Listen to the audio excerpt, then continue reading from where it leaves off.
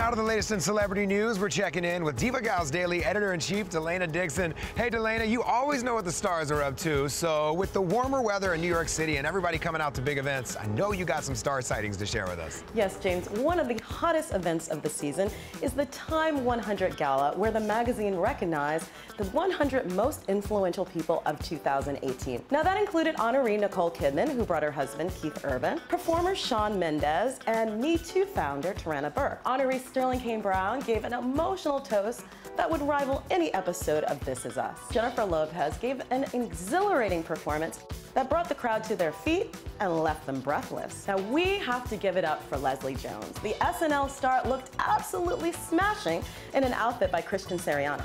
All we're gonna say is, girl, you look fierce. And Delaina, one of my favorites, rapper Flo Rida, hitting the stage in Central Park for a charity event. What can you tell us about that? Yes, he did.